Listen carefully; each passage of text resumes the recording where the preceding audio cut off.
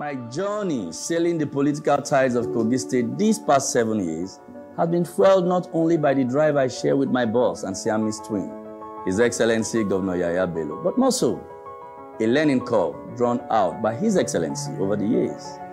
It was Rosalind Keita who famously said, "A leader takes people where they want to go. A great leader takes people where they don't necessarily want to go, but ought to be." Today, every person of truth and goodwill who examines where we are developmentally as a state can come to only one conclusion: that Governor Yahaya Bello has not only met the above criteria and should be classified as a great leader, but he has exceeded it and ought to be called the transformational leader that he is. As his Chief of Staff, His Excellency and I share a bond that kept me by his side, learning each day up close as I saw courage, drive, and resolve, even in times he was left to stand almost alone and trailed by misconceptions for his stance. These attributes are most necessary for effective leadership, especially in this time and climate. Daily, I saw him stand for the good people of Kogi State and hold on to those stands against odds and sometimes vilifications, only for later exoneration.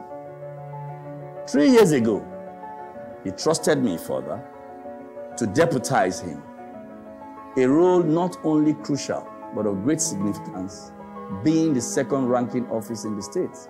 And this time around, he sent me to work in the field first to put to practice the things I had learned by his side as Chief of Staff, and secondly, to learn in more practical terms the mappings, workings, and surely the ropes of executive office.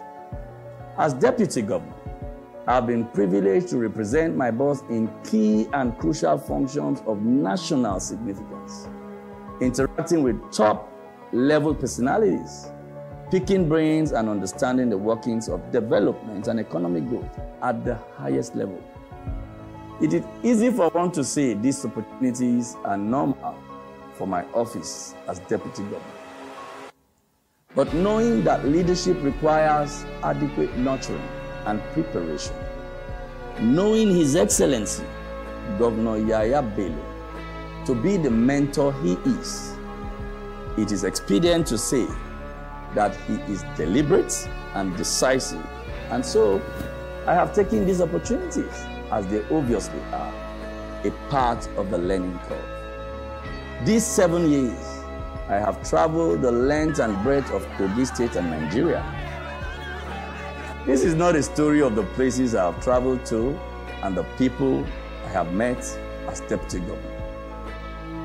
This is a testament of the lessons I have learned and the trainings I have received walking this call to this point. Bound by loyalty, I have humbly and happily learnt in words and deeds.